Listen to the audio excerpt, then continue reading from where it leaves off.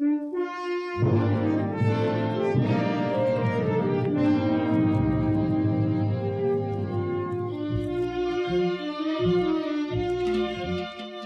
is really a love story, an affair twixt a town and a team.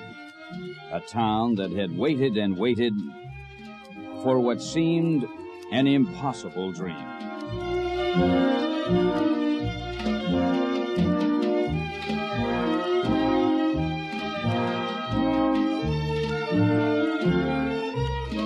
Here's the pitch, and Scott hits one deep into center field. This one is back. This one is gone. The story had its beginning under the Florida sun. The odds makers looked them over and said 100-1. But the team had a sort of a new look, a new manager stepping in, and he taught them a baseball lesson. It's much more fun to win.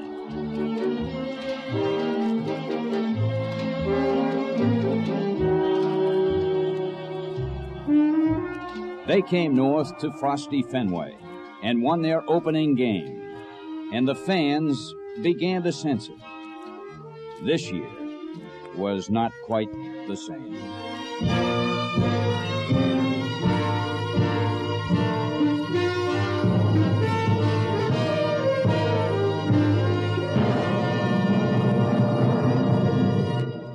A young and exciting ball club, the Fenway faithful said.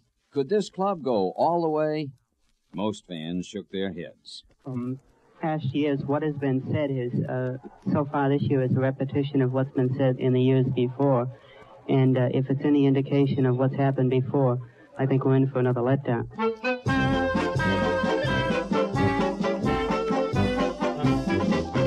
Then they traveled to Yankee Stadium for an early April game, and a kid pitcher from Toronto knocked on the door of fame. Billy Rohr on the threshold with a tremendous performance today. 8 hits in the game. All of them belong to Boston. Rohr winds. Here it comes. Fly ball to deep left. Yastrzemski is going hard. Way back, way back. And he dives and makes a tremendous catch.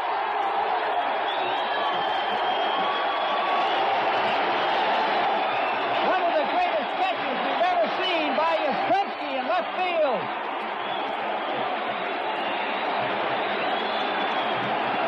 Everybody in Yankee Stadium on their feet roaring as Yastrzemski went back and came down with that ball.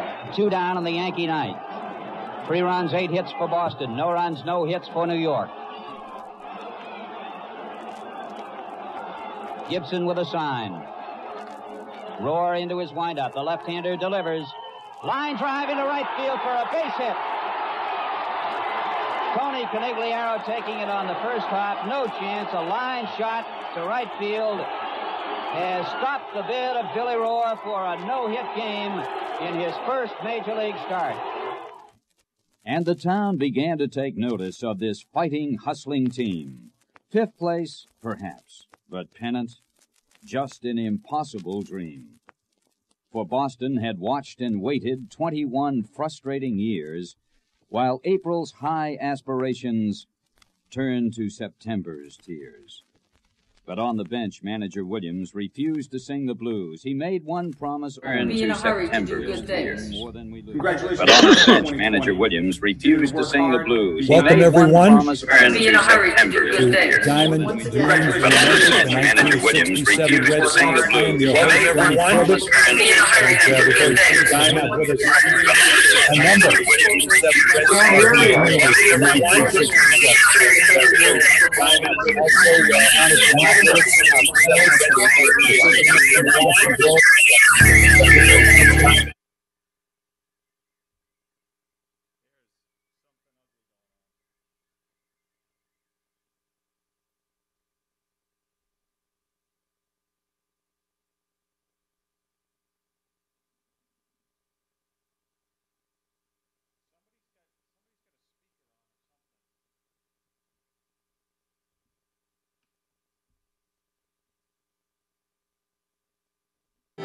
How can we forget, let alone remember their exploits 53 summers ago, and particularly this summer?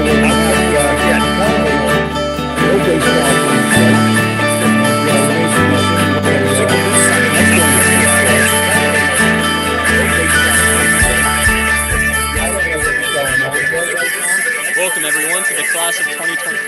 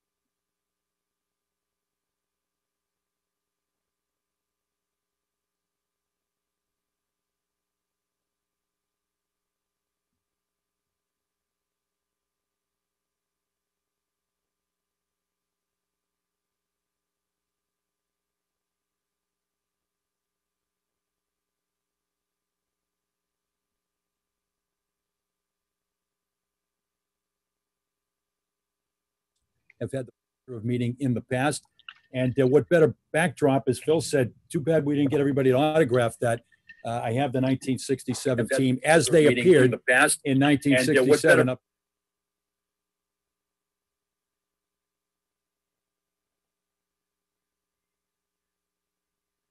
Nautical Beach Properties, our sponsor here from up at Hampton Beach, and we can only hope that the world will be back more toward normalcy. And when it does get back, we have Nick Riccio and Nautical Beach.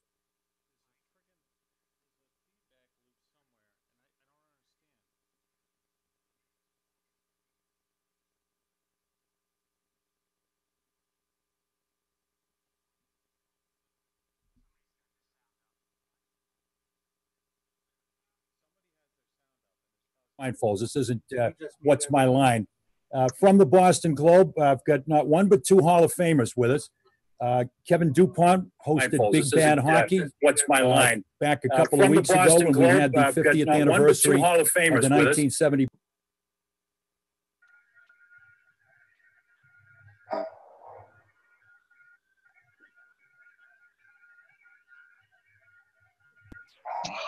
Hi guys, little sound thing going on here. Everybody's having trouble with the sound, but hello.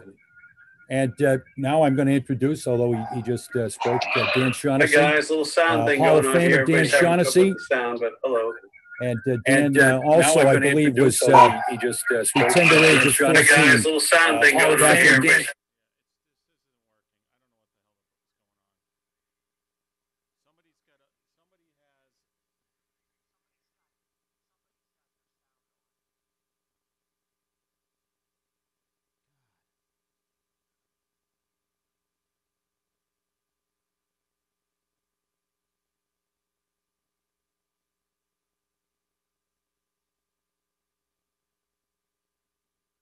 Mass, 14 years old at the time in 1967, and you had mentioned to me recently that the reason you became a sports writer, you were inspired by the impossible.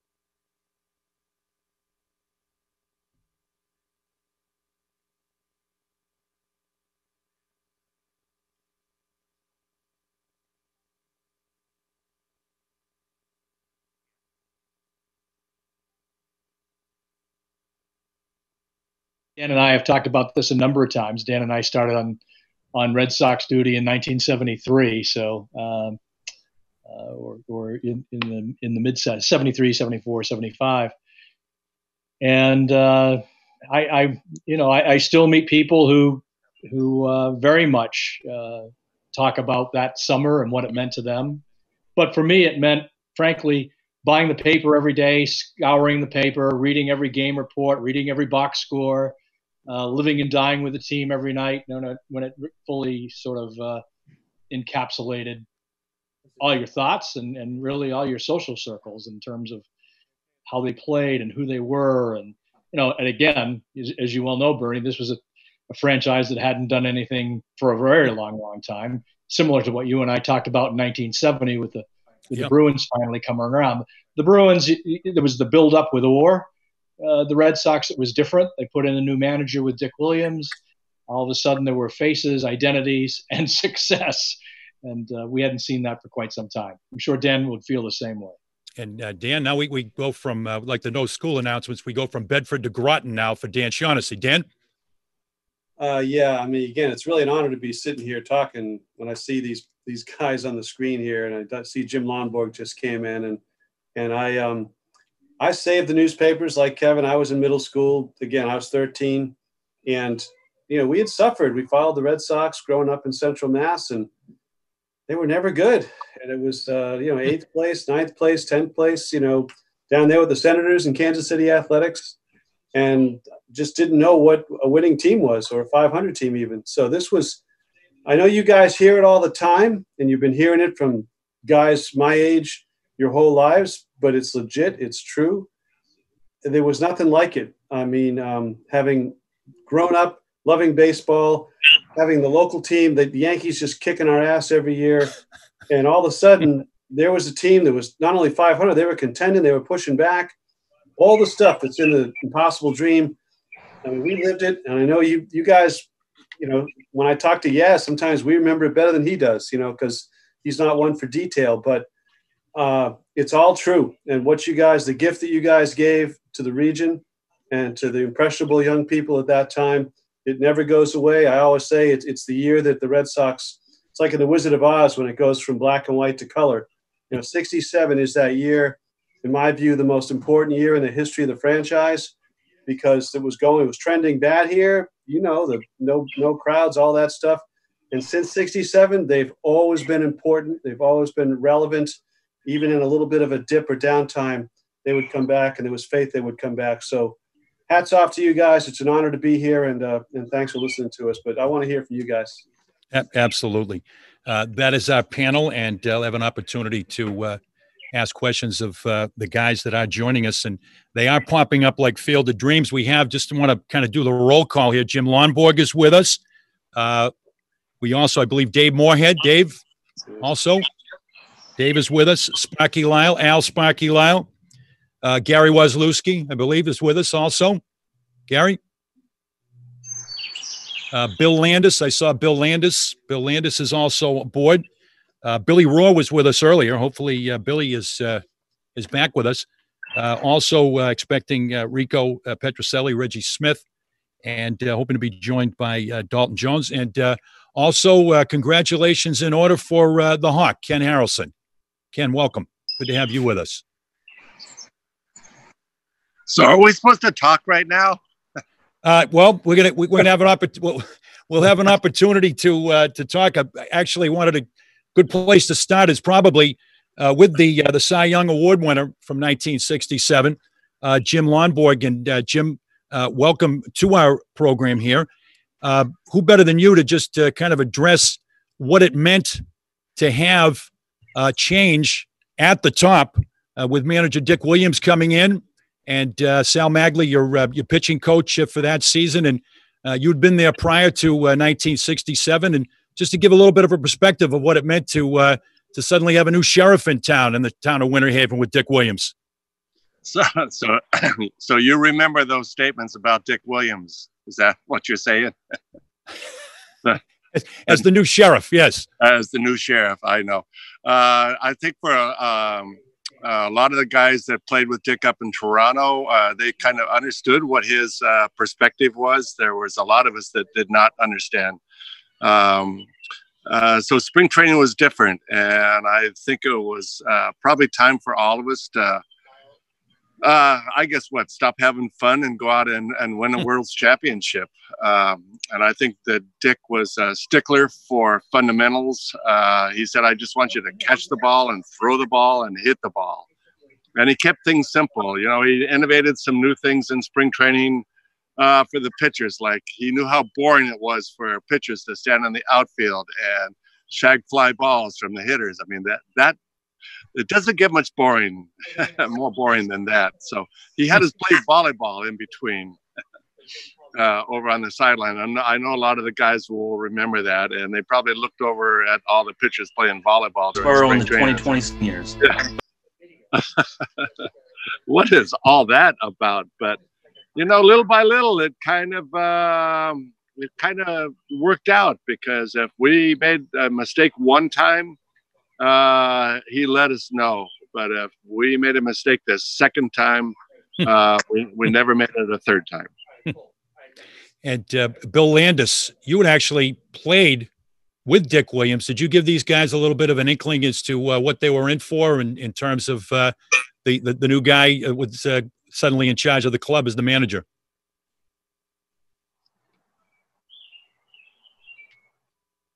I think we got a problem with Bill with the sound.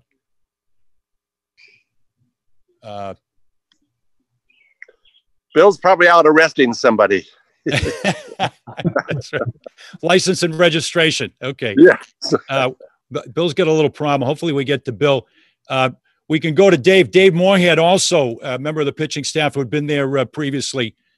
Your thoughts with Dick Williams, now in charge of the Red Sox fortunes in 1967, having pitched there for the previous 4 seasons. Yeah, I played with Dick. I think it was at least 3 years before. And as Lonnie said, things were actually, I started the season. Well, I went to spring training in '67 after hurt my arm in '66, and I remember playing volleyball, and I remember Lonnie was a good spiker because he was taller than everybody else. And then I started the season. I just started rehabbing in spring training, so I went to Toronto for 3-4 months, and then came back in August. But it was definitely different. Dick knew the game inside and out, and he just had a different way of getting his point across than others that would experience. And from our panelists, Dan, question for one of our panelists there. Oh my God, it's hard to know where to start. Billy's not still here, right? We lost Billy. Did we get Billy Roar back? There. Billy's back. He's there. Billy is on the threshold. Billy Roar. Hey, there was I did a thing later on. I mean, I was too young to be working then. I was a kid, and there was were you aware that Jackie Kennedy was at that game? I wasn't aware of it until the game was over and we were getting ready to get out of the dugout, and somebody put their hand on my arm, and somebody had on a suit and a long sleeve white shirt, and one of those funny things in his ear like I've got in now. And he said, "Mrs. Kennedy would like to meet you." I didn't know whether I was under arrest or if she just wanted to talk. But I got to meet her, and she had little John with her, and she asked me if I'd sign a ball for him, and I didn't have the presence of mind to get him to sign one for me. He probably couldn't write yet, but it wouldn't have mattered. I did not know she was there until it was over. Yeah, he was, John F. Kennedy Jr. was 7 years old then, and he's got kind of the Beatle haircut, and he's just a little boy. It's 4 years after he lost his dad. And, they were, of course, so famous, and there weren't that many folks at the game. Day game at Yankee Stadium wasn't the opener. And 1994, I had written a column about it, and I got a picture of little John in the seats with his mom. And I brought him the picture. It was a Stanley Cup game, and he was at the game. And I just took it to him. I didn't want to bother him. I just said, here's little you at the Billy Roar almost no hitter, back in '67. And he was very touched to get that. Wow. I had not heard that story.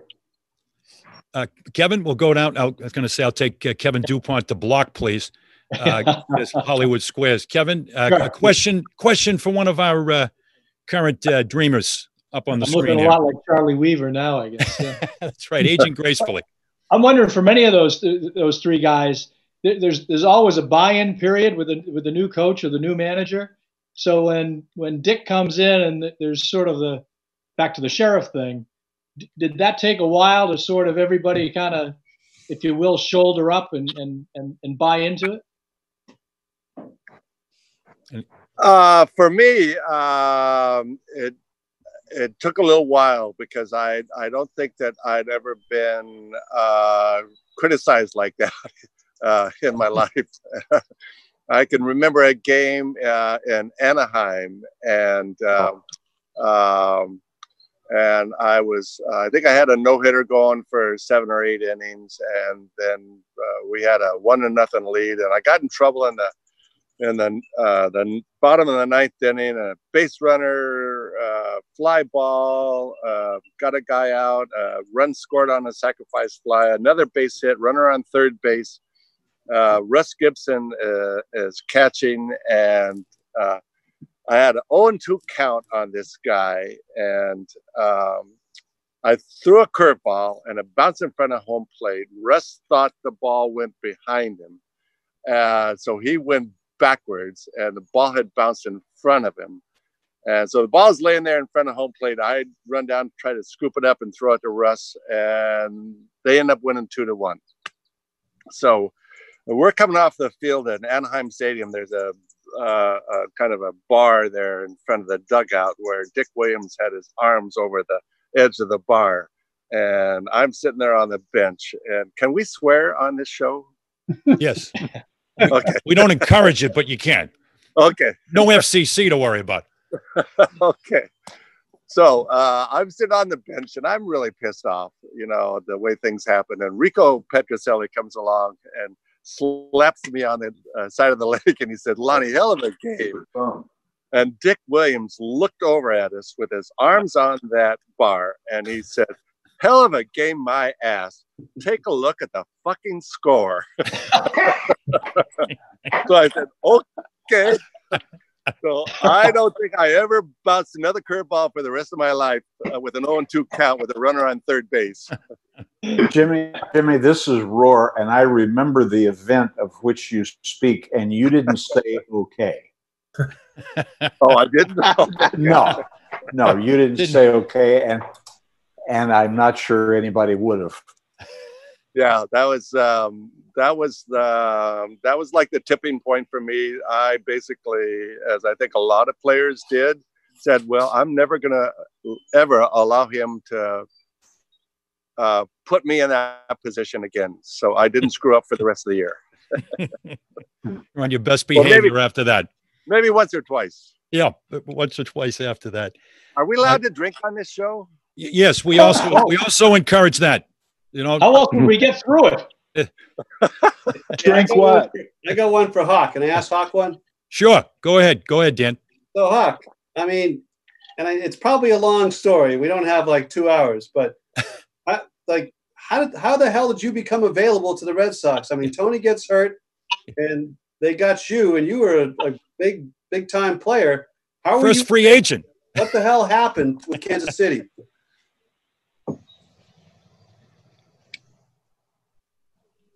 We got a problem with the Hawk sound there. Hawk? Hello. There he is. Okay, Hawk. You got it? You're up. Well, when Charlie Finley, we were in Washington, and when Charlie Finley fired Alvin Dark, and Finley was a complete asshole. There was no question about that. And after the game was over, nobody was saying anything, so I blasted Finley, and the next morning he called me up and he released me. At the time, I was red hot with the bat. The only guy that was swinging a bat was the greatest player that I ever played with, of course, and that was Yaz. And Yaz won a Triple Crown that year. And all of a sudden, all these offers started coming in, and I finally decided, because I remember talking about Dick Williams. I remember the series not too previous to that Lonnie hung me a slider, and I hit a 3-run homer off of him. And the next time I come to the plate, Williams is over in the dugout over there screaming at Lonnie, who was Lonnie that year. I'd never seen a pitcher ever dominate a league the way Lonnie dominated the American League in 1967. He was unbelievable. But Williams was stick it in his ear, Lonnie, stick it in his ear. So he said that a few times, and all of a sudden I walked over towards the dugout, and I looked at Dick, and I said, "Dick," I said, "if he hits me, I'm not going after him. I'm coming after your ass." And so it was one of those things, as the guys were talking about Dick, Dick Williams was I played for a lot of managers. Alvin Dark was the smartest manager baseball-wise I ever played for, but Dick Williams was the greatest manager that I ever played for winning. And he got things straight. And, you know, we're playing in Baltimore one night, and Lee Stinger was pitching, and Frank Robinson hit a ball. I was in right field, and he hit a ball. And I went back, and I jumped up, and it just went over the fence there, and they had a gate out there with iron post on it. And I hit that gate hard. And at the time, I was going bad. You know, I couldn't hit anything. So I went down, and I was lying there, and Mike Andrews had told me later on, he said, Dick Williams looked out of the dugout and looked at me, and he says, drag his ass in the bullpen and let's finish the game. That's the way Dick was. Dick did. If you played every day, he took care of you. If you didn't play every day, I tell you what, you better be attentive. But these guys, I'll tell you, that was the highlight of my, you know, I have two great highlights of my career. Being with the White Sox in 2005 when we won the World Championship, and being able to play with the '67 Red Sox, I'll tell you, that was just something. And Bruce Kornblatt, MLB, did a documentary on me and about the '67 Sox. And I was telling them what a great player, great clutch hitter Yaz was. And after the interview was over, they were breaking down the cameras, and Bruce Kornblatt comes over to me, and he says, Hawk, he said, I got to ask you a question. I said, yeah, what's that? He says, you just sat there for 30 minutes and talked about how great a clutch hitter Yaz was. I said, yeah. He says, you hit behind him, right? And I said, yeah. He said, well, why the hell did they keep pitching to him? I said, I don't know. I said, that shows how smart some of those opposing managers were. Yeah. Hey gang, this is Jonesy. Hey, long time no here.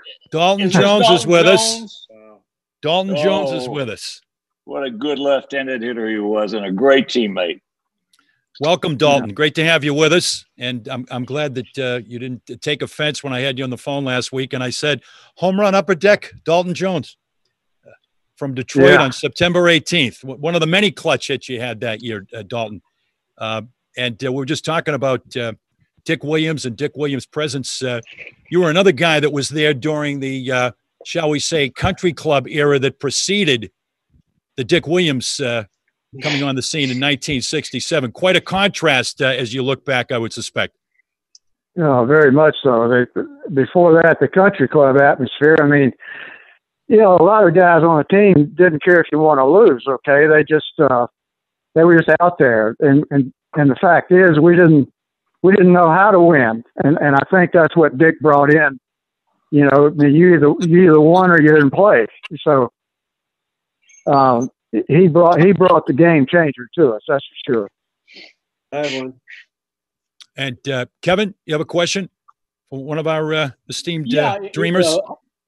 Hawk mentioned Charlie Finley, and we shouldn't go through this Zoom without talking about Tom Yawkey.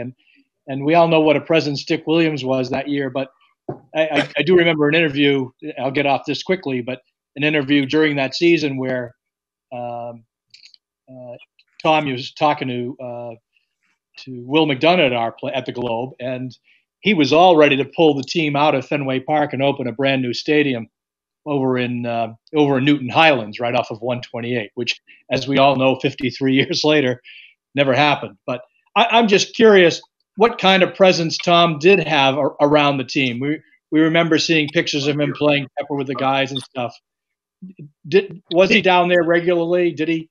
Oh yeah, he played pepper every day with Vinny Orlando. You know, our clubhouse guy. He had his brown khakis on and his brown hush puppies on. He'd go out and play pepper before the game. Mr. Yawkey loved baseball. You know, he really did. And I'll never forget one of the most poignant memories I have is we're sitting in there after we had beaten Dean Chance and Jim Cott on a Saturday and a Sunday, which was a quirk in the schedule. And now we're listening to the Tigers playing the Angels. And they had a doubleheader that day. And the Tigers won the first game. And if they win the second game, now we've got to go to Detroit the next day and play them a one-game playoff to see who goes to the World Series. And so all of us are in there listening and to the radio. And And all of a sudden, George Brunette was pitching for the Angels. Dick McAuliffe comes to the plate, bottom of the ninth. They got the tying run at third. And all of a sudden, Dick McAuliffe hits into a double play. It's the only double play he hit into all year long. Okay? And I'll never forget, Mr. Yawkey standing there beside Yaz, and when the game was over, they hugged each other and they kissed each other on the cheek. And I'll tell you what, that was such a – and Mr. Yawkey had tears in his eyes. And I just can't tell you. You know, yeah, I call Yaz the Renaissance man because he changed the culture of baseball in all of New England. Not just Boston, but all of New England. Bad one. Dan? So off that, I got to know Bill Wrigley a little bit later on. And, I mean, you guys may or may not know this, but the Hawks talking about that, you know, the Detroit, California game. And Wrigley told me, I mean, this was really a great honoring of the sport that he tried to win those games. I mean, he didn't lay down, you know, it didn't matter to the Angels at that point, and they tried to beat the Tigers because they thought it was the right thing to do for baseball, and it obviously helped the Red Sox.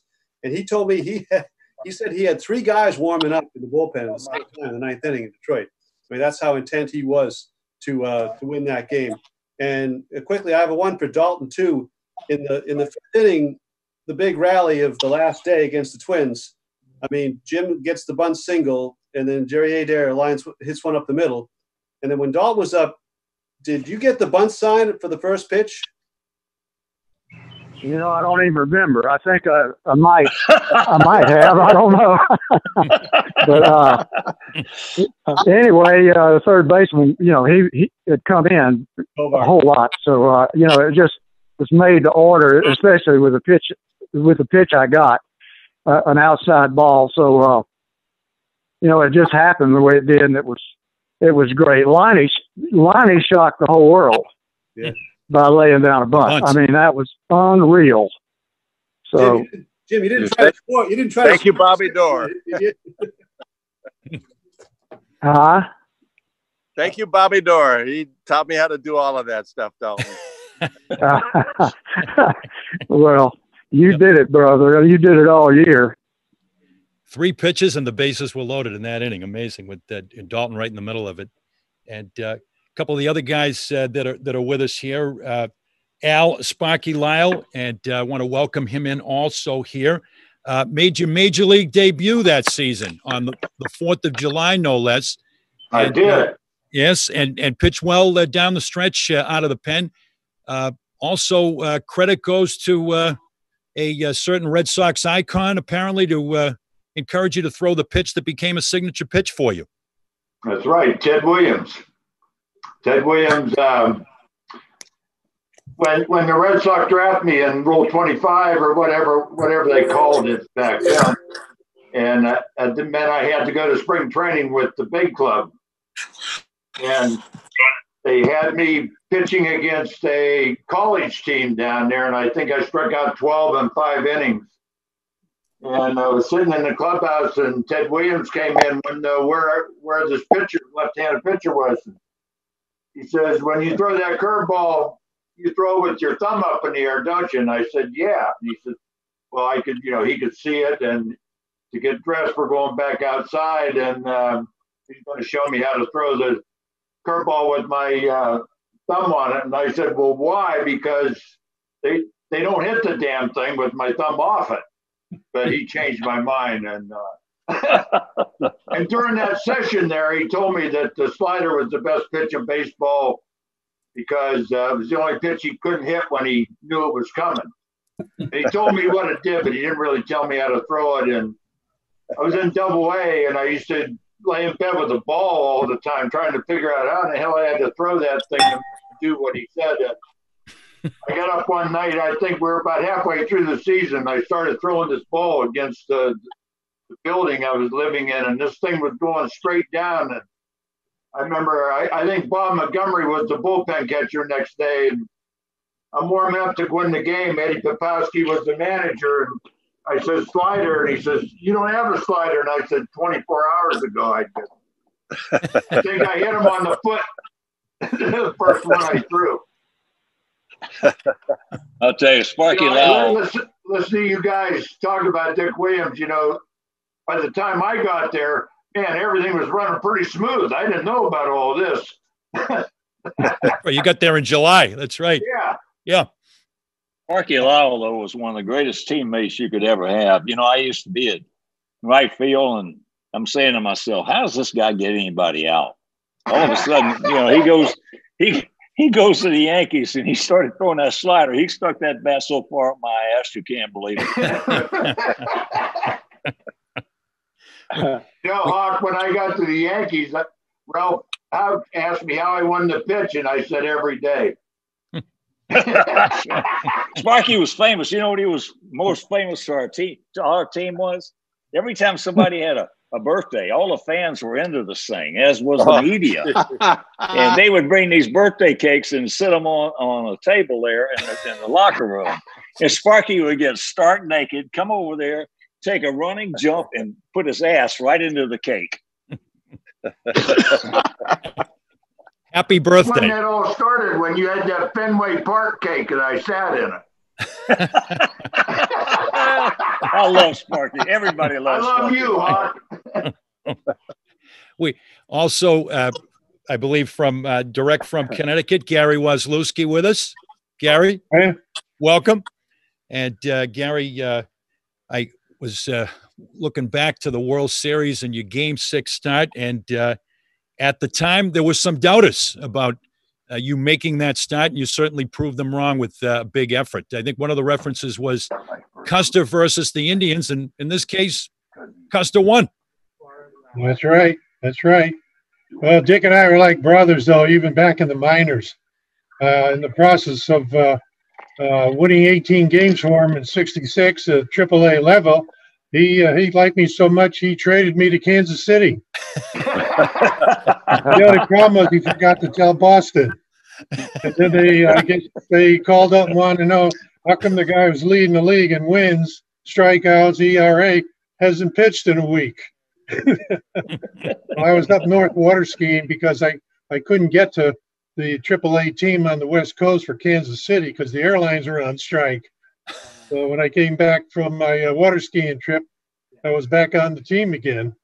But then I got in trouble with him again in Puerto Rico over the winter when Larry Claflin come out and said, what do you think about Dick Williams? How are they going to react to him?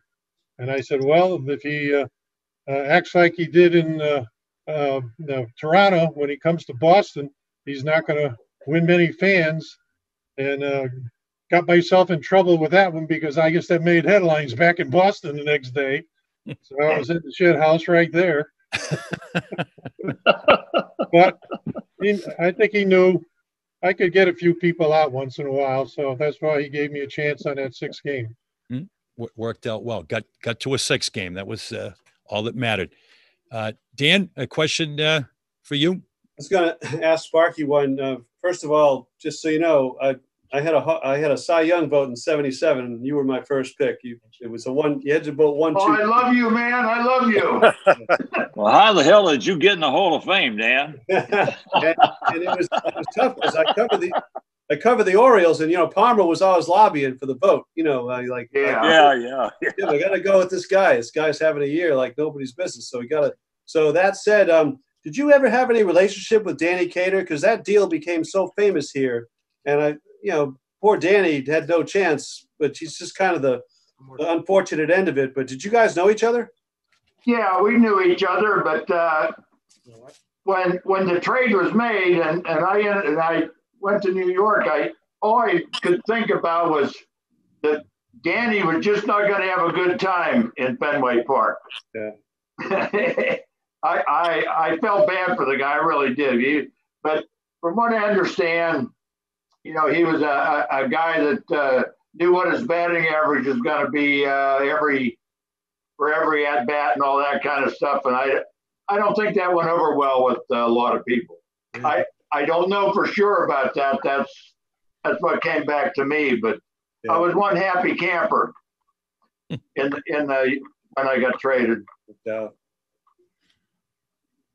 Kevin, back to you. I wanted to go back to Lonnie's bunt, which I think was the 6th inning, if I remember correctly. Yes. But 5th inning. Okay. Thanks, Ken. Dan, as usual, correcting all my stuff. That's okay. Yeah. No, actually, Dan, it was the bottom of the 6th inning. 6th inning. Damn it. Oh, I win. It was. No. X gets the square. Kevin Dupont. Oh, he's checking his computer right now. Yeah, I don't think so. Well, my question about the bunt is, do you go up there thinking you're going to do it, or is that a signal from the bench, or are you on your own there? No, I was on my own. As I mentioned earlier, Bobby Dorr, he worked wonders with all of us as pitchers. I could run pretty good for a tall guy, and I had laid down a lot of that's not me. That's my phone. It's not the wine I'm drinking either. But no, it's something when I got up the plate in the bottom of the 6th, and you can check this, Dan. Yes. Right here, Okay, I accede to you. No, it's I looked. So I looked down, and Cesar Tovar was playing third base, and he was not playing up close at all. And I just got the thought of my mind, we got to get something going. And I had done it a few times during the course of the summer, and it, thank God it worked out. It was nothing from the bench. It was just said, we got to try to do something because Chance was pitching so well against us. And as you said, 4 pitches later, we had a 5-3 lead. And something about that, something about Lonnie's bunt, that was the first big moment of that game, okay? And the second big moment was I came to the plate. I think Dalton was on third. Yaz was on first, 1 out. And Chance had a great spitter. He was a former Cy Young Award winner. And he threw me that spitter, and I was looking for it. And I hit a bullet right to Zoilo Basai as a shortstop. And instead of going to Prabhu at second and doubled me up at first, he decided to come home. Earl Batty was the catcher. He made a high throw. Dalton made a good slide, scored.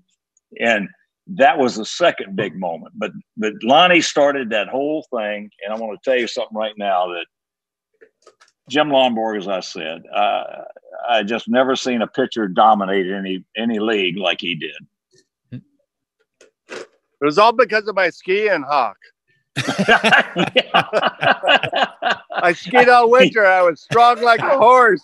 The thing about Danny Cater, too, was Sparky was talking about, Lonnie led the league that year in hit batsmen, so we had a meeting before this 21. Particular game. Oh, I'm telling you.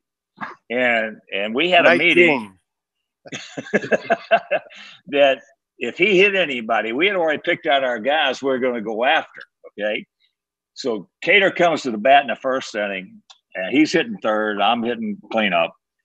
And Lonnie hit him right in the KC in that helmet. He looked like a coal miner with his lamp. So he's lying on the ground.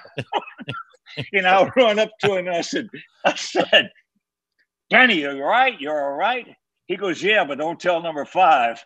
That was Alvin Darkos. Danny wanted his ass out of the game. I got to ask a question. We've got Sparky and Bill Landis. We got a couple of guys from the bullpen. John Wyatt was obviously a integral part of the success of the team that year out of the bullpen. And Hawk just mentioned about throwing the spitter. Was it true that John Wyatt had a rather ample amount of Vaseline, was part of his repertoire? I read something that Joe Pepitone said that he had so much Vaseline that he could have slid all the way to the outfield fence from the mound.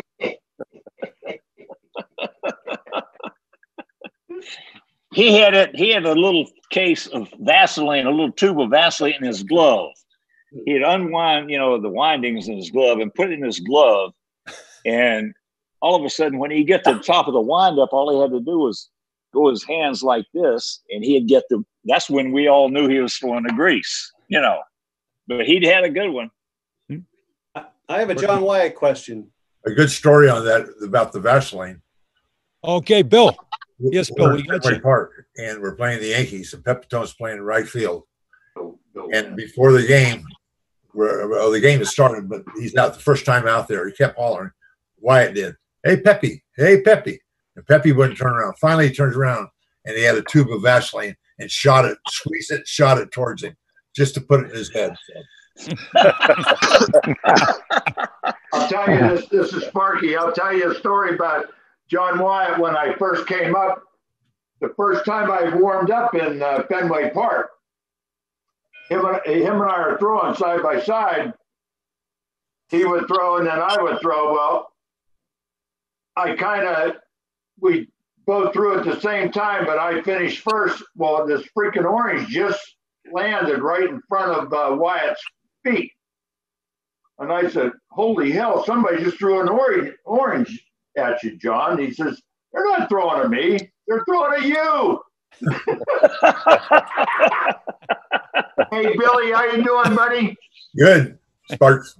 Hey, can I finish up a story? Oh, sure, Bill. Sorry. Absolutely. Go ahead. We had a little sound problem earlier. Game in Anaheim. Yep. When he got beat 2-1. Well, if you remember, we went to Minnesota after that game, but the next day when it was a day off. So that night, some of the players had a little get together out and about. So the next day we went to Minnesota, and the traveling secretary said that the bus would be leaving the next day for the ballpark early, and everybody be on it. We got to the ballpark, and Dick Williams had a team meeting, and he went around, and he didn't care if you were Yaz or Bill Landis, and started chewing us out and told us, if you ever miss curfew again, we're starting at 500, and that's for the guys making the minimum salary, and I'm going to take according to what you make. That was Dick Williams' way to tell us about, you better win. That's the way Dick was. You know, that was the culture of the game. Those managers, a lot of times, they'd go locker to locker, just chew your ass out. You know, and Billy, first of all, it's great to hear from you, buddy. I love that Bill Landis. What a great teammate he was. But they'd go locker to locker and just tell you how horseshit you were. You know, I mean, that's the way it was back in those days. It's not that way today. I have a John Wyatt question for you guys. Was anybody nearby early in the year when Tillman hit him in the head with a throw to second base? Oh, absolutely, Dan. Absolutely. We're in the dugout, and I don't even remember who we were playing, but somebody's on first base, and they take off for second. John kneels down. He's looking at second base. Tilly hit him with a 200-mile-an-hour fastball right in the back of the head. The ball ricocheted into our dugout, and everybody starts screaming for Buddy LaRue, the trainer, because they assume that Wyatt probably is going to die shortly. Buddy's up the tunnel. Buddy comes running out into the dugout, jumps up onto the field, but he doesn't know why he's there, because he didn't see it happen. Buddy's standing there in front of a few thousand people looking around. Wyatt is standing up, kind of rubbing his head, but not making a big deal about it. Yeah. But that was the day that Tilly hit John in the back of the coconut with the damnedest fastball you ever saw. Also, wanted to get, I don't think we have Dalton Jones's picture up there. Wanted to get his picture up. They're going to put it up. Okay, want to make sure It's he up gets on up the, there. So you it's guys, up on the post office wall. I was going to say, we want to get him wanted, dead or alive. There he is, Dalton Jones. We got the baseball card, the classic up there for Dalton. And a question, Dave Moorhead, one of the contributors down the stretch, he had 5 wins, August and September. Obviously, all of them were big and critical. Anything in particular you think back that you remember about that stretch of pitching that you did for the club in August and September down the stretch run of the pennant race? Well, the big thing. Hello, can you hear me? Yeah, Dave. The big thing was, as I mentioned before, and I want to go back a little bit. Another Williams story. I played with him at 3 years. We used to drive to the ballpark together, him and Lee Thomas and I. probably 80% of the time from up in Peabody. And so in '66, when I hurt my arm, came to spring training and hadn't picked a ball up since I think it was May, and hadn't thrown. Anyway, started rehabbing in spring training. And the first game that I pitched in spring training, I don't think I might have got one out, but gave up 10 runs, and he left my ass out there for that whole drubbing. And needless to say, he was not at the top of my list then, and that's the way that started. But when I did come back, though, it was amazing the difference between I was there 63, 4, 5, and 6, and the difference in the atmosphere. I mean, it was just 180 degrees from what it was those previous years, and winning is fun, and I think that's what was the most exciting thing about it. You go into August and September and being in the chance to win something, and ending up in the World Series was just topping on the cake. So it was great. Yeah, I remember those days back like it was yesterday, and it was something that I'll always remember. Dave, off of that story, so in '65 when you pitched the no-hitter, I mean, Right. There's no one in the stands. I don't know, 800 people, whatever it was, and Right. and then Higgins was fired after the game, right? So During the game. how did that happen? Like, were you doing interviews? They said they just fired Higgins. I mean, what happened in the post game when this young guy throws a no-hitter and then the guy gets fired after the game? Well, actually, I think he got fired during the game because it was reported that I think it was like the 5th inning they let him go, not knowing that I was going to throw a no-hitter, that it might have waited. But supposedly he was walking across the bridge into Kenmore Square in the 6th inning. So, yeah, that would it was definitely a different situation. Wow. Also, just want to take a moment. I'll once tell again. you a good Dave Moorhead story. First of all, he was the youngest player in the American League, and I was the second youngest. And we all knew he had a great curveball. I never faced him. So now we go in to play him at Fenway, and I'm sitting on that curveball. And he threw me a curveball. He got it up a little bit, and I hit it over everything out there in left field, foul, just foul. Well, that was the only curveball I saw of him in 4 at-bats, and he struck me out 4 times.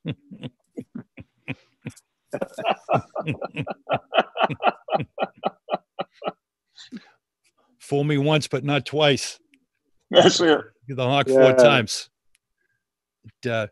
Also, Hawk, we talked about you coming over from the Kansas City A's, and do you consider yourself to be the first free agent because of the fact that there was, about a half a dozen clubs that were after you, and the fact that you negotiated a rather hefty raise to come to Boston?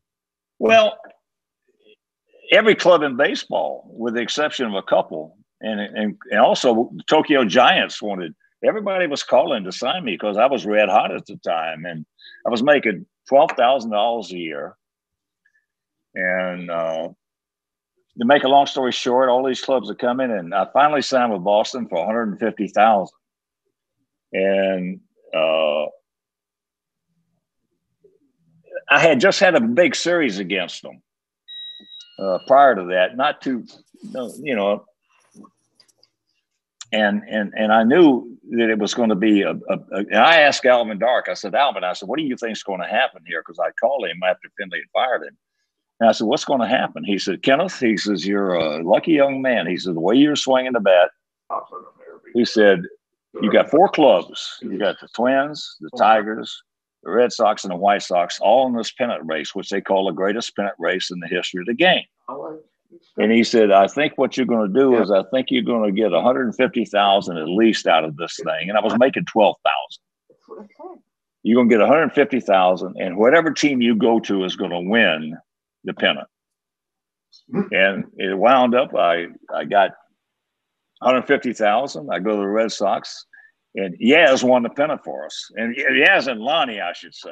And, and Rico is one of the most unsung heroes of that whole thing. I love Rico. Rico right now is doing a radio show for Fellowship of Christian Athletes. And he was just a very quiet guy. I mean, really quiet and unassuming. And he was, I'll tell you one thing, you didn't want to mess with him because if you ever pissed him off, you got a problem. Hawk, did you ever actually eat at the Hawk shop on Mass Ave? No. He knew better. It's got to take a time out here, and from Nick's collection, he was kind enough to, I guess everybody in New England had this, right? Dan, Kevin, The Impossible Dream.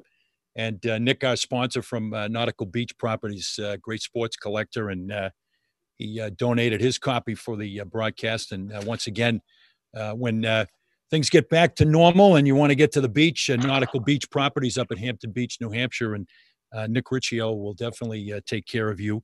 nauticalbeachproperties.com and reservations at nauticalbeachproperties.com, and tell Nick that we sent you.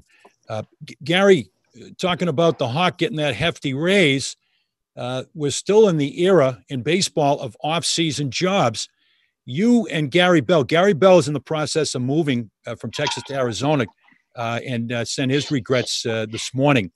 But you had a job actually with the Red Sox in the offseason after 67. Yeah, that's right. Gary Bell and I were out promoting season tickets to all the major companies in the Boston area.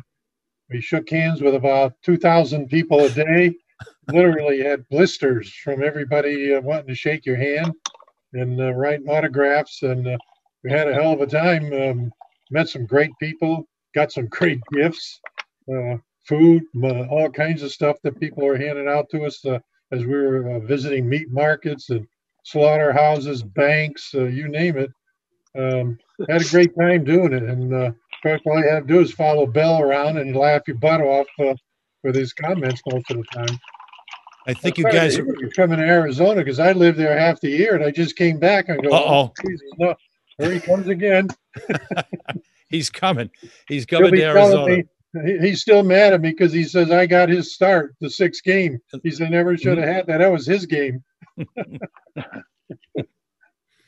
Kevin, question for any of the Dreamers for you? For anybody here, Hawk was talking about Yaz's year and winning the Triple Crown, and I know the context is different here, but we saw all the stuff that was on Maris when Maris was chasing Ruth's record, and the year Yaz had was just so unbelievable.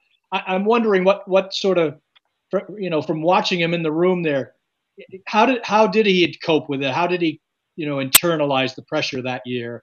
Because it was such a performance. I'll tell you one thing about Yaz, and we're in the 6th game of the World Series against the Cardinals, and they bring in this left-hander to face him named Joe Horner. And Carl had never faced him before, and I'd faced him a lot in winter ball and all that stuff. And so he comes over to me. I'm in the on-deck circle. He says, "You know this guy?" I said, "Yeah." I said, "Yes." I said, "He was a foot quicker than he looks. He was really sneaky. A little short-armed left-hander came right out of his chest, I said, "But he's a foot quicker than he looks." Now, I'll never forget this. One of the most poignant moments of my whole career.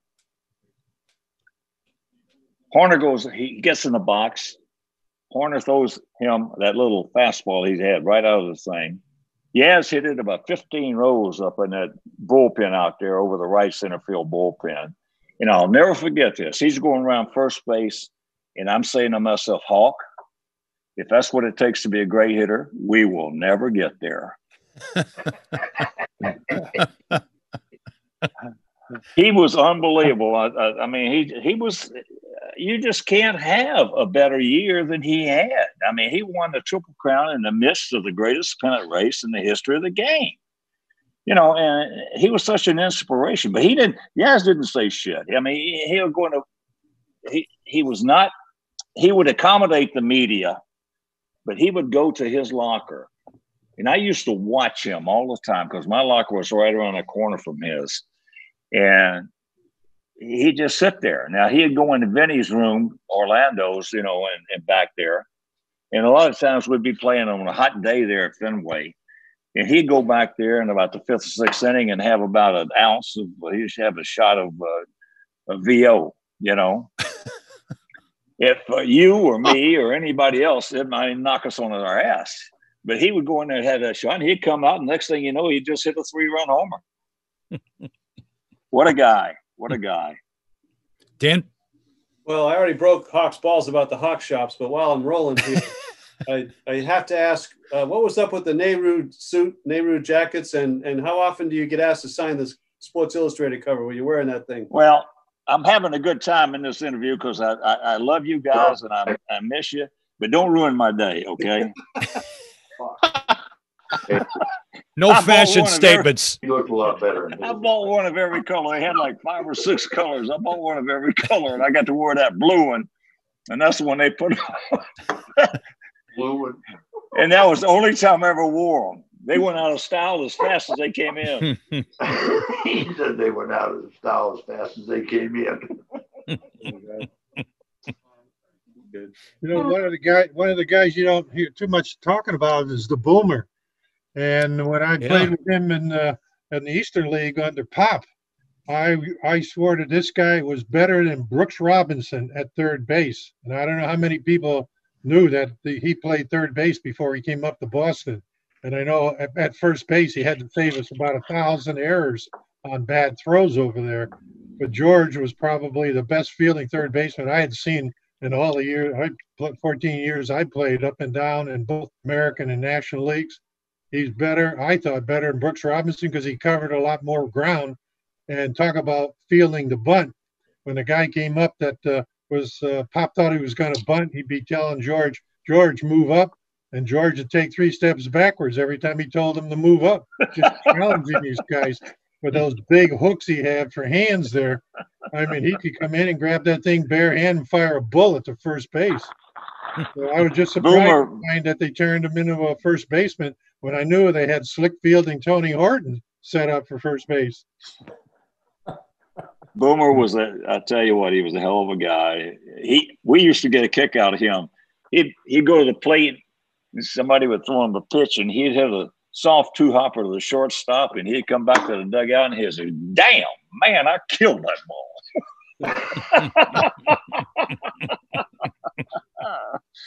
Everybody loved Boomer. You had to.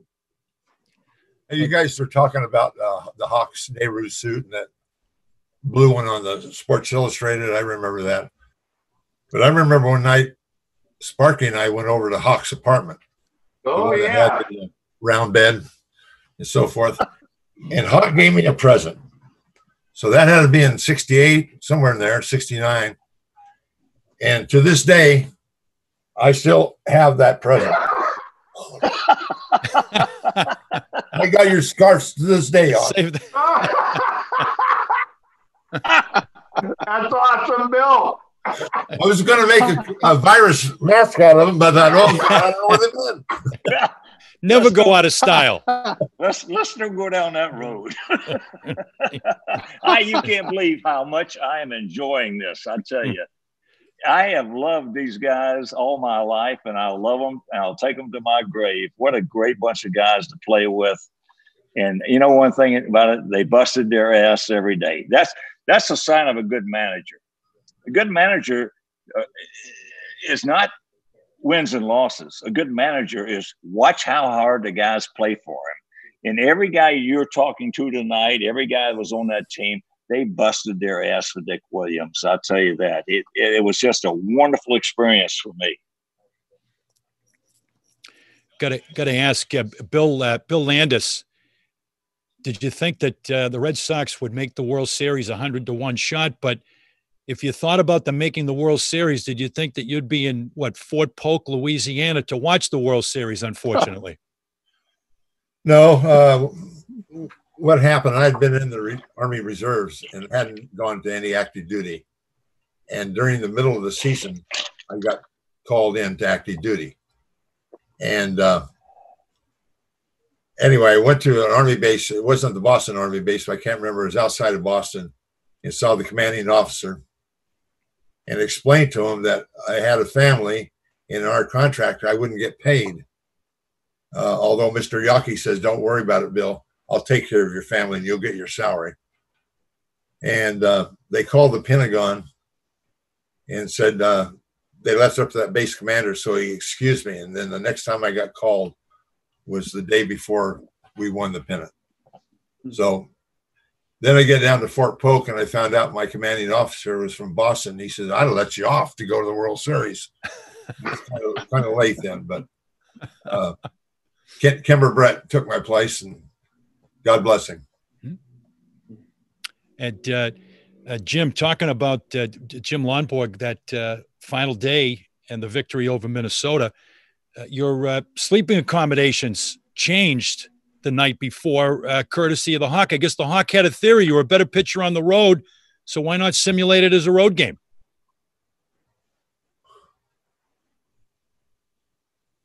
Jim? Can we lose the sound with Jim Lonborg? Well, he moved indoors.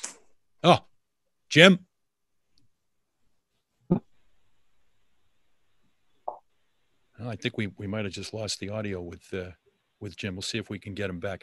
Kevin, you have another question for anybody on our panel? There was one in the thick of the season. I'm thinking this is July, mid to late July.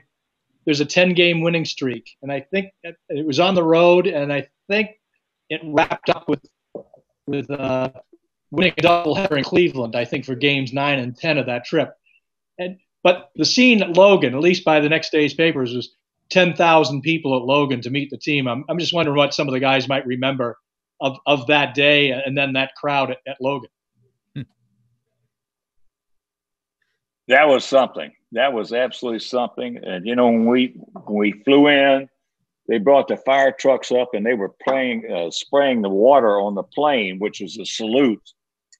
And as I said, the guys on that 67 team, you know, I am so fortunate and have been on my whole life.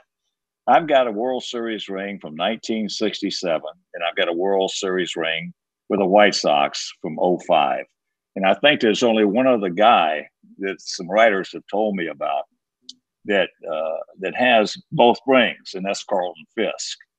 And when we flew in after that road trip, I'll never forget. It's one of the few times Yaz, he just turned it loose a little bit. You know, he turned it loose because Yaz was an interesting guy. I mean, he was an interesting guy. We're in Chicago one night, and Yaz is really struggling. And so after the game, he comes over to me, and he never asked anybody anything about anything, you know. It's not that he thought he knew everything, but he didn't ask anybody anything. He comes over to me, he says, have breakfast with me in the morning. So I said, okay. He said, what do you want? I said, give me some ham and eggs, whatever, milk, you know, and orange juice.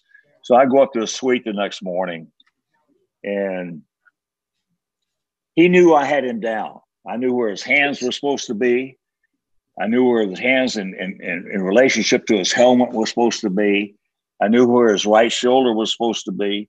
So I walk into a suite, and there it is. They've got it all laid out to breakfast. You know, I got my ham and eggs and milk and things. You know what he's having for breakfast? Pizza and Beaujolais wine.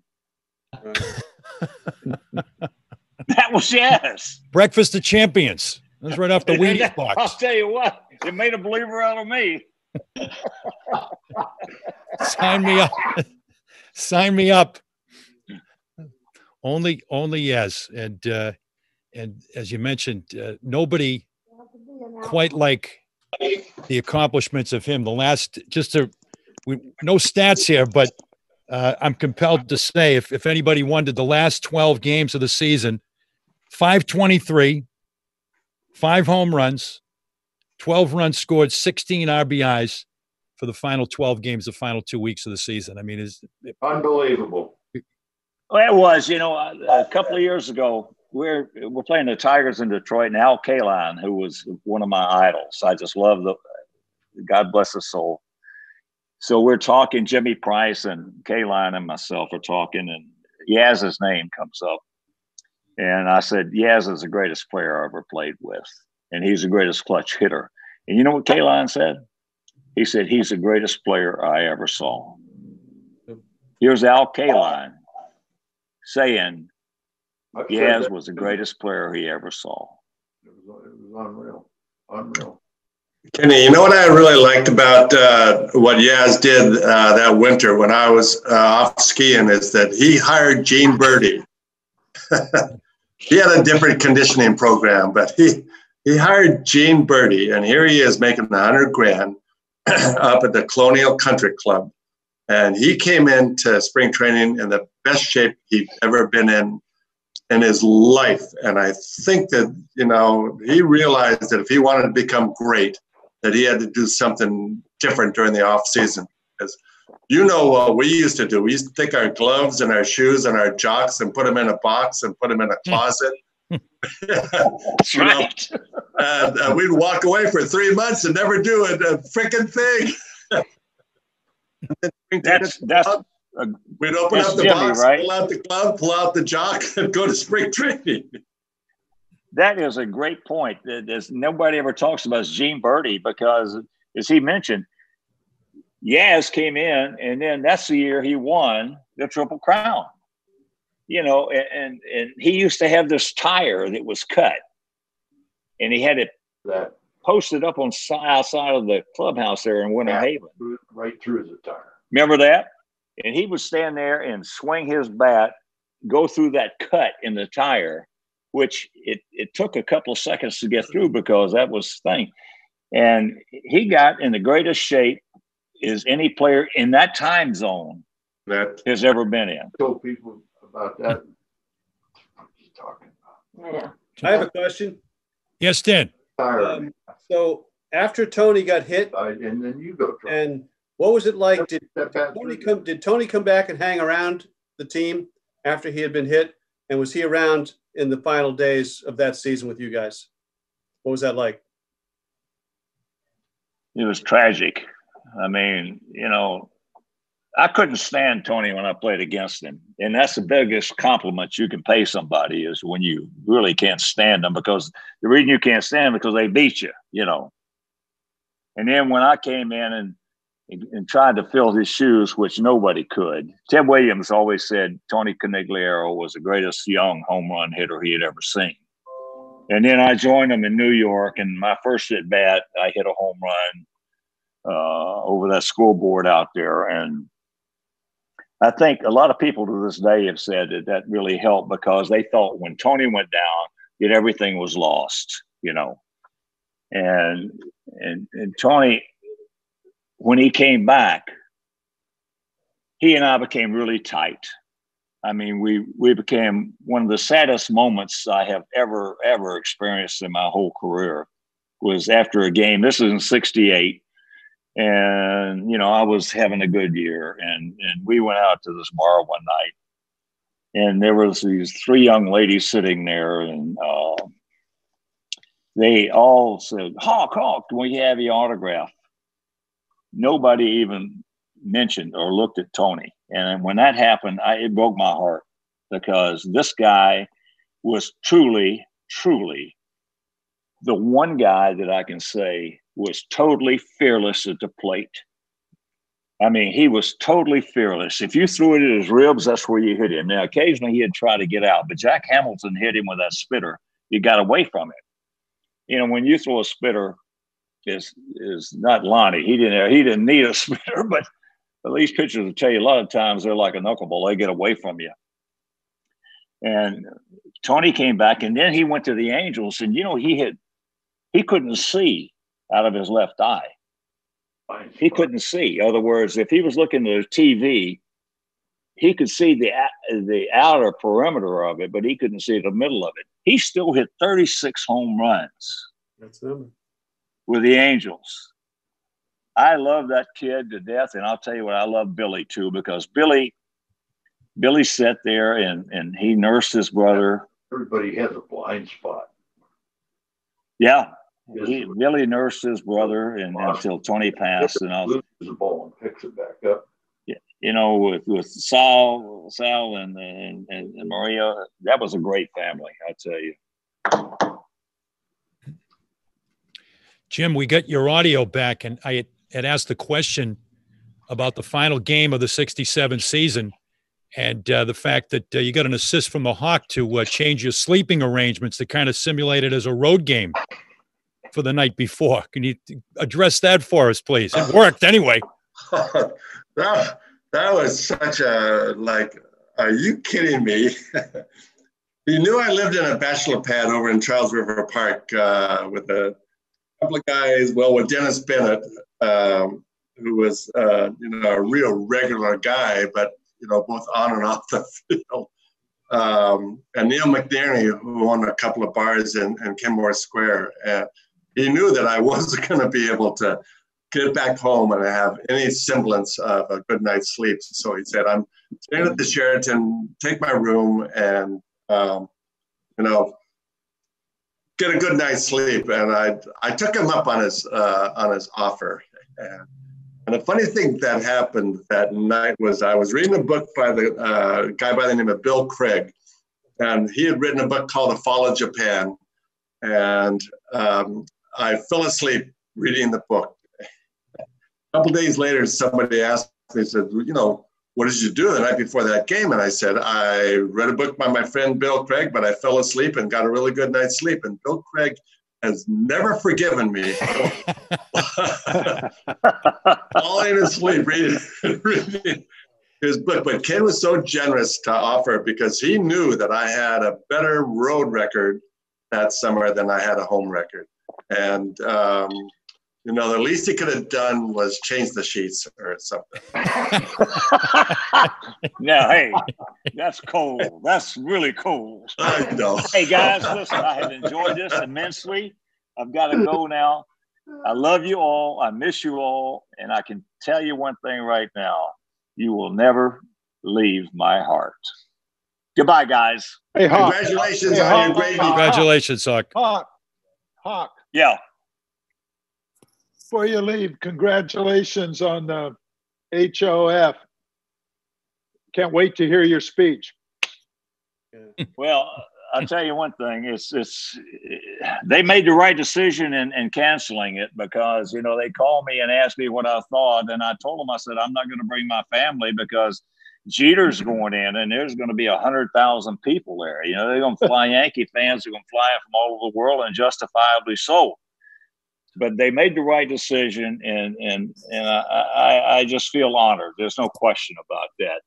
We'll get together again in a reunion of some sort, and we'll do what we always used to do: sit around and tell some lies. We love you, Hart. I love you guys, and I always will. Bye-bye. Bye. See ya. The Hawk, ladies and gentlemen, bidding adieu from the Hawk. The Hawk bids Hub adieu, and we move on with the rest of the guys. Hopefully, still with us here. Dan, another question for any of the fellas here. Well, I always have questions for Jim Lonborg, and I wanted to know the exact circumstances of your skiing accident after the 67 season. Like, what was that all about? All right, Dan, I'll tell you. So this is not like going out for publication, right? No. Just us talking here. Yeah. Okay. So I'm not going to have to read about the fact that I was really a lot better skier than you give me credit for. No, you were good. I've seen it. The whole Lonborg family's good. I know that. So anyway, my friend Hans Kramer and I, the Heavenly Valley had just opened up the Nevada side of the mountain. And we had gone out to Harrah's club there on State Line in Nevada. And we were there way too long. So no sleep. But what are you? You're 25 years old. You're as strong as you could ever want to be. You get up the next morning and you go skiing. So we had heard that the Nevada side had opened up. So we went over to the Nevada side, and it was late in the afternoon. We missed the lift to bring us back over to the other side. So we climbed up over the top of the mountain. back to the California side. Come upon a race course. And I said, what harm can there be to go out and do a little race down a race course? So I get down through about 4 or 5 gates, and all of a sudden I catch an edge. And in those days, when they put you in the ski boots and on the skis, you never left the skis. You were always in there. So all I felt was a pop, pop, pop. It didn't even hurt. I get up and said, wow, that was interesting. And I start back down the mountain. I went to go to make that same turn, and there was nothing there. And I fell again. So I skied down the right side all the way down to the rest of the mountain. And we get to the bar, we have some hot toddies. So we're sitting at the bar, and then all of a sudden, it's time to go. And I get up and I can't walk. We go down to the medic. I'm not going to make this story long. We go down to the medic, and he says, what do you do for a living? And I says, well, I pitch for the Red Sox. It took my leg. How they bend it sometimes when there's no ligaments, and it like a lot farther than was supposed to. He says, well, I suggest you get back home right away. So it was an unfortunate, youthful error on my part, because, hey, we just won the American League Championship. It's time to play. Yeah, there you go. Unfortunate.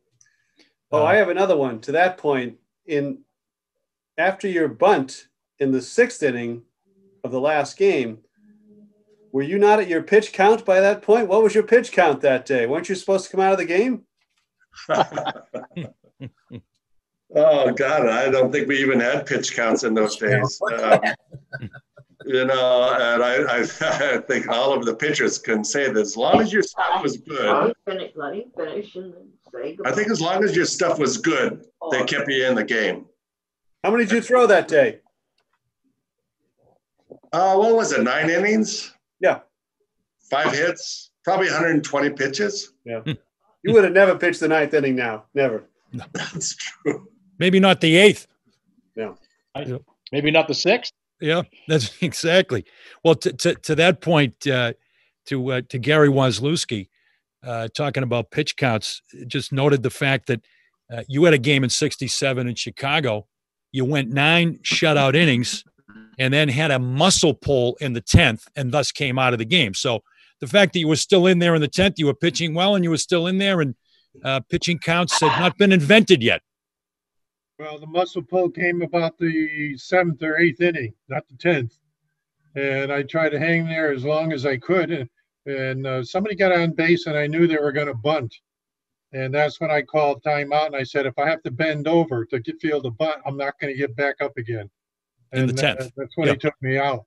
And then luckily Wyatt came in, saved us. And then Tony took him deep in the 11th inning, I guess it was. What was the game in Chicago when Brandon walked 4 guys in the extra innings? You lost the game 1-0. I don't know. It was the same day as Tartable's throw. It was the second game of the doubleheader. Second game of the doubleheader that day. That's right. Tartable makes the throw, and you win the first one, and then Brandon walked 4 guys in extra innings and lost 1-0. Lost to Gary Peters. You know, Dan, I talked to Ken Berry the other day, and he told me in vivid memories about that throw that Jose Tartabil threw from right field. And he said the day before they were at a golf tournament, he stepped into a hole and sprained his ankle. Really? And he came to the game, and you never said anything to Eddie Stanky about not being able to play. Right. And so it comes in, and they put him in as a pinch hitter. And so Jose is out, and he's probably like 150 feet in right field. Yeah. And Dwayne Josephson is a hitter. And he's that little blooper out there. And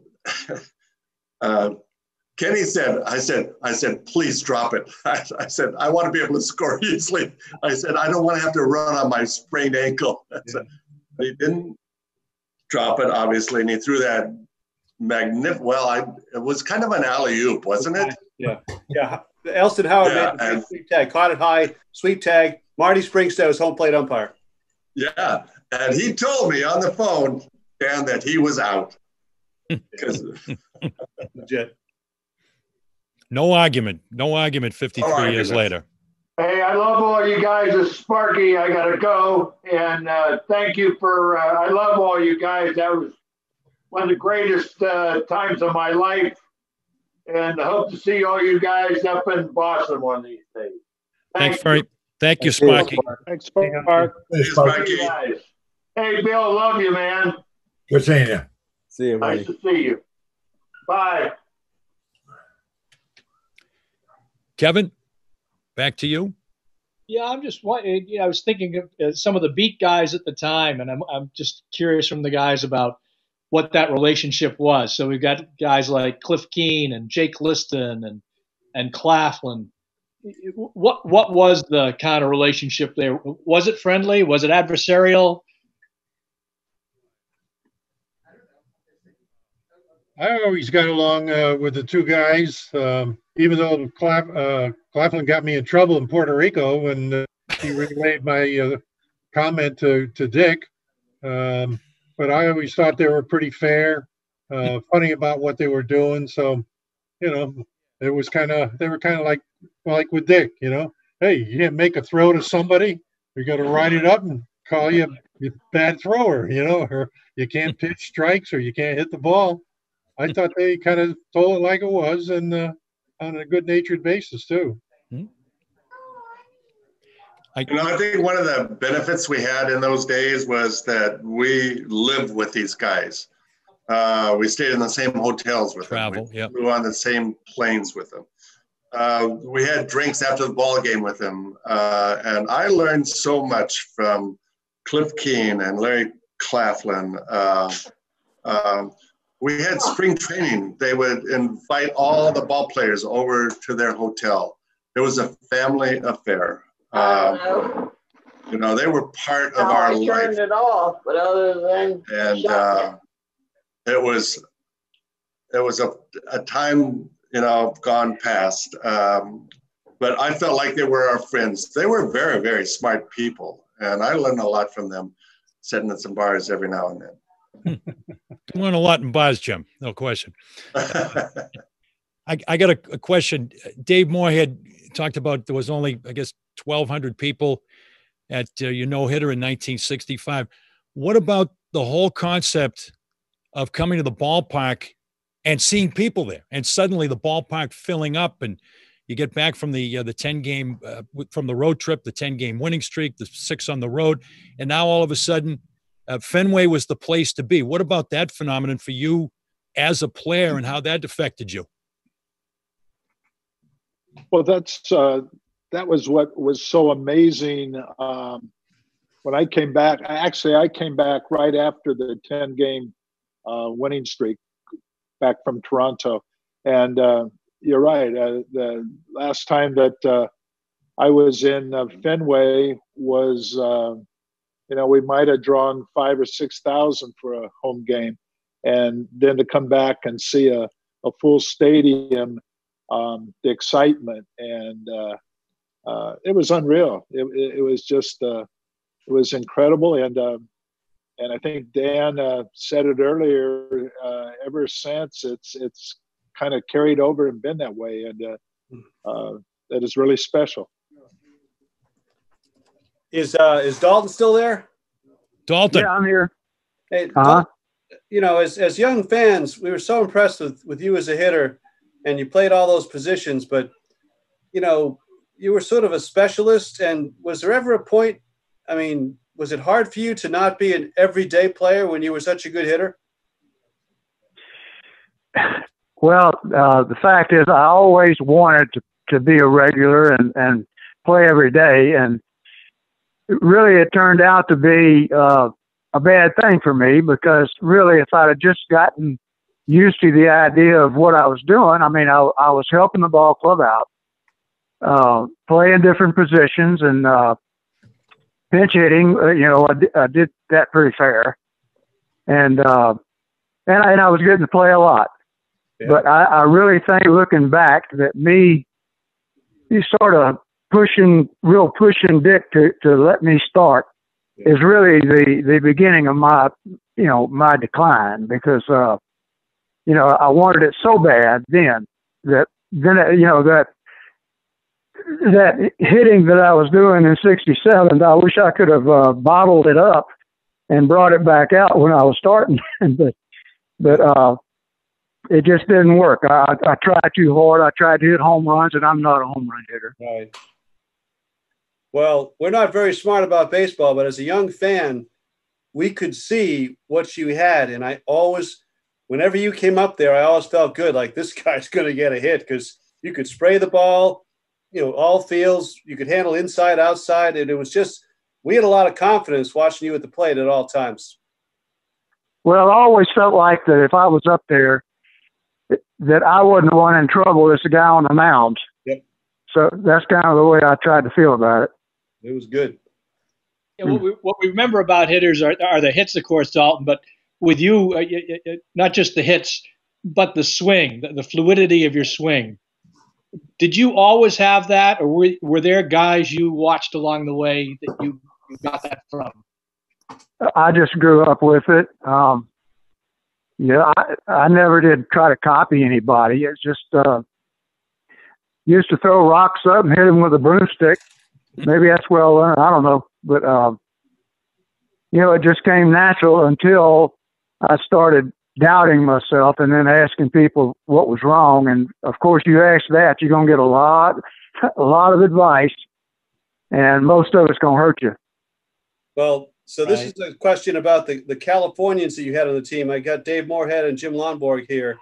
But was Jerry Stevenson on this team at any point? Yes, he was. Yeah, all right, so yes. Who had the strongest arm on that team?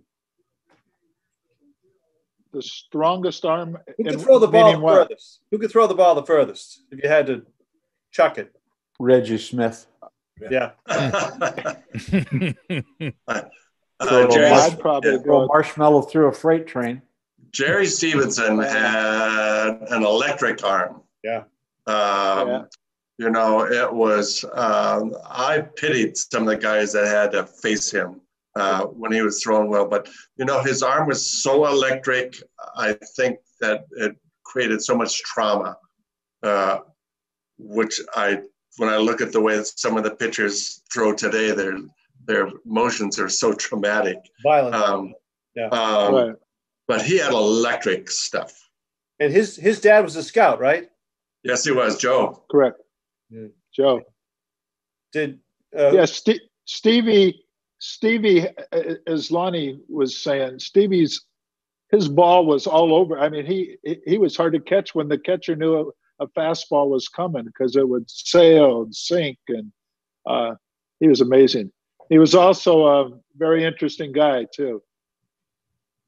I have a lot of fun. He used to have nightmares, because I roomed with him quite a few times on the road. He scared the hell out of me at night. He'd wake up screaming, and I'd be hitting the floor. I think somebody was in the room trying to kill us. And he was having some kind of nightmare. Dick Williams came up with a penalty for us when we were pitching in Toronto in the International League in '65 or '6, and Jerry Stevenson was on the club. But Dick announced one day that the next guy that gave up an 0-2 base hit was going to get fined, $1 jillion, or maybe just taken out and shot. Stevie went out, and Stevie was pitching. Jerry went out to pitch the next inning and got an 0-2 count on the first or second hitter that he faced. The next pitch he threw went into the press box, which was about 90 feet above and behind home plate. And cracked a smile, never did a thing, just threw it into the press box, and now the count was 1-2, and the deal was off with Dick. Hey, Billy, were you there when Dick Sinks got into it? Were any of you guys on the team when Dick Williams and Mickey Sinks got into it in the clubhouse just before we came to the ballpark there. Yeah. And the two of them fell with a bear hug into the closet. They were wedged in the doorway on the floor. Russ Gibson had to break it up. Yeah. Yeah. Mention about Russ Gibson, Billy. A lot of people maybe don't know that was Russ Gibson's debut. It was spent a rather lengthy amount of time, long time in the minors. He also made his debut behind the plate with your debut on the mound that day. He did, and God rest his soul. I love Gibby, and his quote in subsequent years when we would go to functions back in New England somewhere, and somebody would say something to Russ about the game that I pitched, he would basically respond with, "To hell with Roar, I went 2 for 4 off of Whitey Ford." And pretty hard to argue with that. That's right. Whitey Ford in his 432nd Major League start that day, and he went 2 for 4. So can't take that away from him. Absolutely. Yeah. Absolutely. And, so, Billy, who was your roomie that night? The night before that? With my buddy Jim Lonborg, and we set up and talked till about 6 in the morning. In the morning, please. Then got up at 9 and went and had breakfast. You weren't nervous, were you? You weren't too nervous, were you? I don't know. You can just take so much Valium when you're 21, and pretty soon the bottle's empty. You got to do something. So you talk to your roomie until 6 a.m. It worked for you. It also was alluded to earlier about the crowd at the airport. 10,000, 15,000. You guys remember that? Was that a Beatle-esque moment for you guys? Did you suddenly think that you were the 4 lovable mop tops from England or something that were being mobbed on the tarmac? I mean, that must have just been surreal. I mean, you weren't even in first place. You won 10 in a row, but it was really maybe the moment that Red Sox Nation was born. You know, I don't think any of us had any idea that was going to happen. I mean, given what you go through today with security at an airport, to think that a plane would fly land at Logan Airport, and you had to divert it from the runway because there were people actually on the tarmac. You know, that is like, you could not explain that to any young person today. But for us to enjoy that and see the response of all the wonderful fans in New England, to realize that they really loved us and they wanted to see us do well, it was just heartwarming. Kevin or Dan, either one? I have one for Billy regarding the acquisition of Elston Howard. Did you guys talk about that later on? I mean, him getting the hit off you? I don't know that Ellie and I ever discussed it when Ellie and I were just talking, but we were interviewed jointly about it by every writer that walked through the door. Elston and I mean, it was a hanging curveball, and he did exactly what you're supposed to do to hanging curveballs, and I don't think there was much else to say about it. Well, sometimes they pop them up. Well, maybe we could go back and do it again. I'm not sure I could get it up there this trip. And they took a pitch away from it, Billy, too. 2-2 pitch that would have been strike 3, right? To this day? I think it was, and I think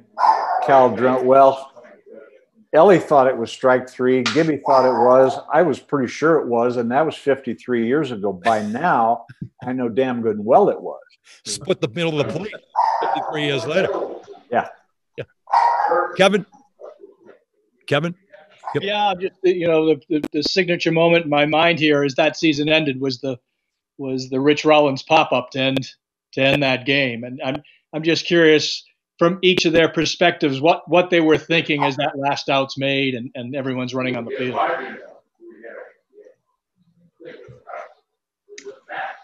I'll start. Yeah. Go ahead. Go ahead. All right, so I'll tell you, it was a sidearm fastball that I got in on his hands, and he popped it up to Rico. And I have a lot of pictures, but one of my favorite pictures is Yaz with his arms straight up in the air, and Rico with a ball in his glove straight up in the air, and I'm jumping off the mound with my arms straight up in the air.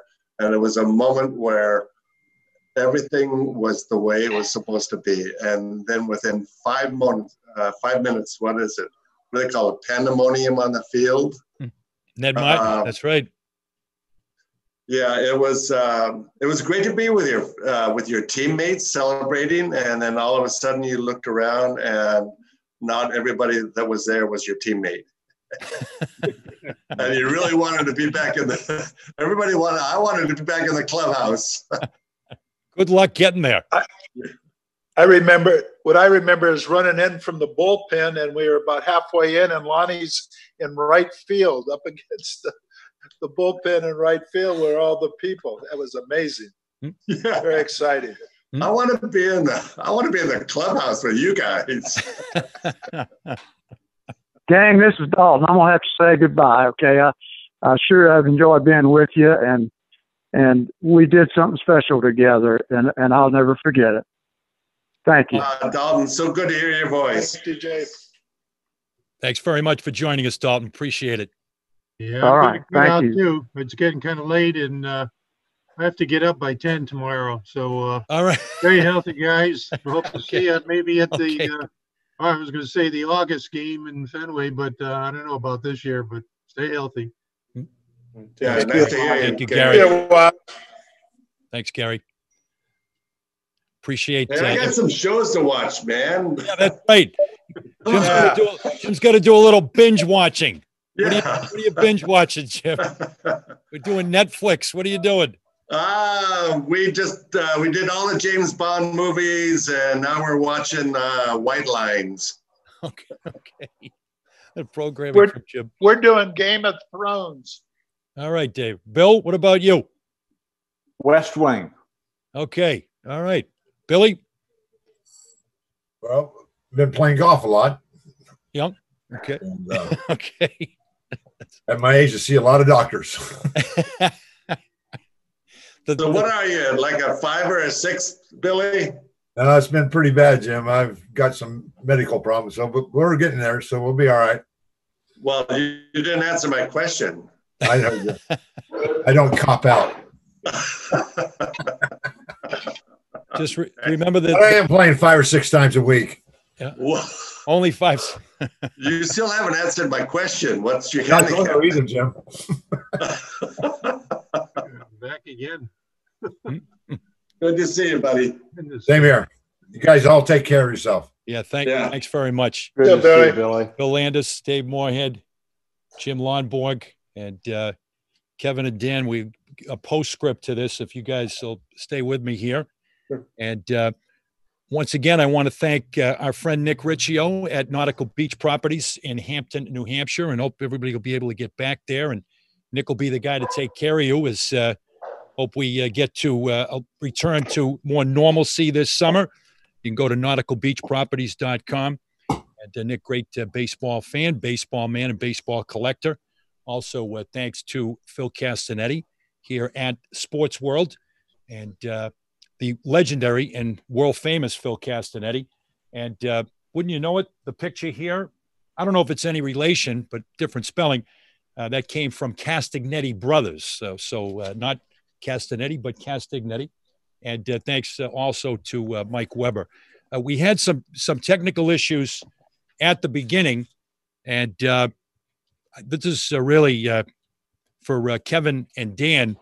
And my first reading was going to be from the Book of Fitzgerald, so we can all bless ourselves now.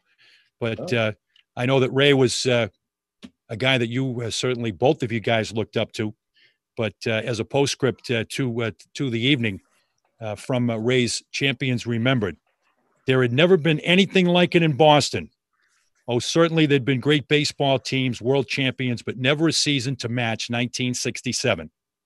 the exploits of the Boston Red Sox took over the city that long, hot summer. Nobody went to the beach for the weekend without a transistor radio to keep posted on the Sox. Stop for a traffic light, and you could hear coming from other automobiles the voices of Ken Coleman and Ned Martin. 8 errors up with it over to Scott, and the ball game is over. The Red Sox have won again. 10,000 fans greeted the team at Logan Airport when it returned from 10 straight victories in the Midwest. The Man of La Mancha was the Broadway smash that season, and its hit song was The Impossible Dream. Somebody with a sense of history tagged the 67 Red Sox with that name. It became the year of the impossible dream, when a team of underdogs would reach for and capture the unreachable star, along with the hearts of millions of baseball fans. So that one was for everybody, but particularly for Dan and Kevin, because I know how much Ray Fitzgerald meant to you, the great scribe, but one of your luminaries, predecessors at the Boston Globe. And want to thank everybody for joining us to remember this summer. And we've got a summer without baseball right now. So my final question is for Dan Shaughnessy. Dan, the Red Sox were 100-1 in 1967 to win the pennant. What are the odds that we're going to get a baseball season? Well, it's never as bad as it looks at the time. So right now it feels like 100-1 that they're even going to play a game. So, but I always say reserve, snap into judgment on that. We'll see how it plays out. Hopefully cooler heads will prevail. It's a bad situation, and I hope they get their act together, because there's no appetite for what's happening right now, and folks are not going to forgive them if they don't get some games played. Amen. Kevin, did you feel 14 again on this show? Kevin Dupont? It was wonderful. It was hard not to drift back to, just the stuff we've talked about here. Ned Martin's calls and a real treat for me, Bernie, to talk to some of these guys and relive those moments. So thank you. Thanks. And final words to Bill Landis. You got a tea time, or it's a little late right now? Bill? On the West Coast is not. That's right. You're in Cal. That's right. Early enough for you. I know. And final word for you, Bill, to as we depart here, as we say goodbye. Well, it's good seeing all the old friends. It's we don't get to see each other that often, but it's always wonderful to see them, and hope everybody's doing well. Okay, thanks to you. Bill, how come you have a Cardinals uniform in your room? You didn't notice that. Well, that was my last year in baseball. I played for the Cardinals. Okay. Should have taken that down for the purposes of the show. If you look at the other one, was the Kansas City A's, when their colors were red, white, and blue.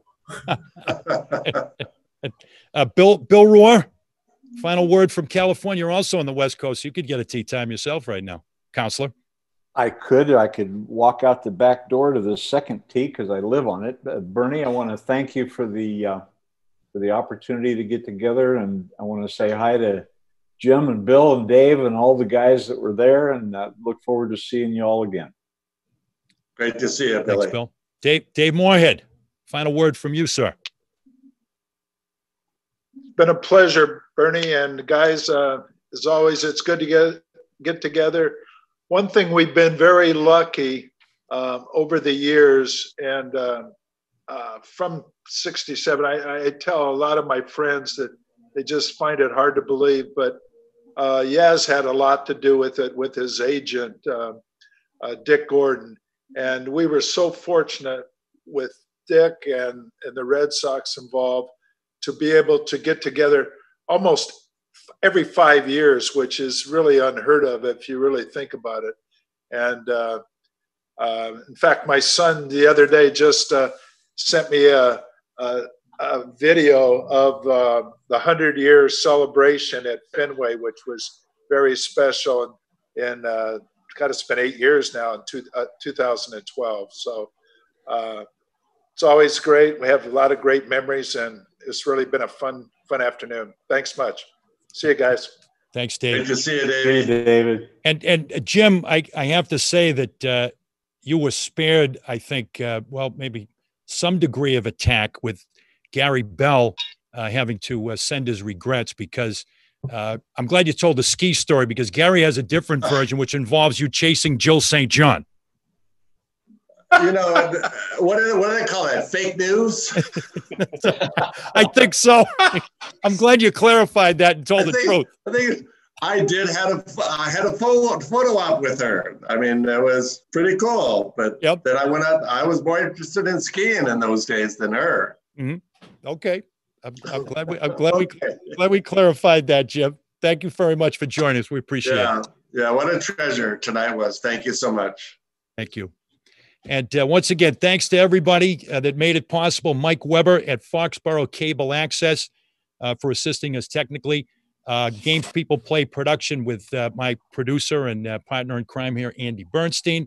And once again, final time, thanks to our sponsor that made it possible, Nautical Beach Properties, and Nick Riccio, and up at Hampton Beach. And we can only hope that we'll be able to get back there and get a little normalcy in the summer. And as Dan Shaughnessy pointed out, maybe a summer without baseball. Perish the thought to all of us.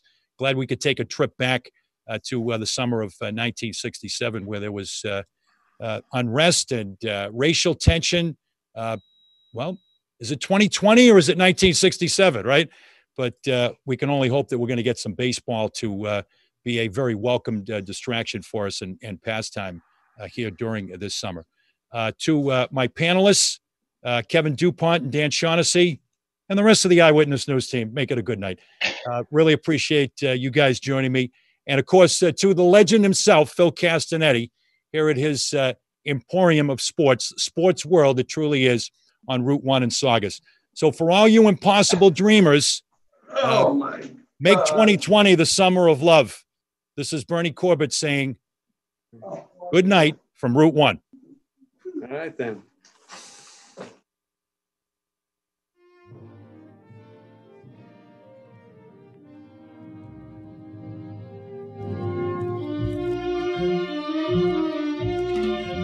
This is really a love story, an affair twixt a town and a team.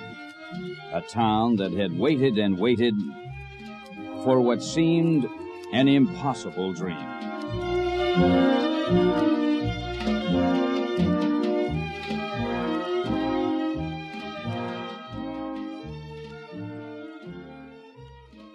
Here's the pitch, and Scott hits one deep into center field.